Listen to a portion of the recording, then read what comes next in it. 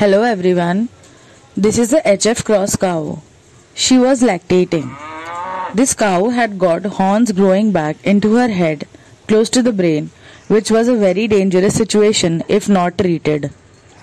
The only solution was to trim both of her horns and prevent further damage.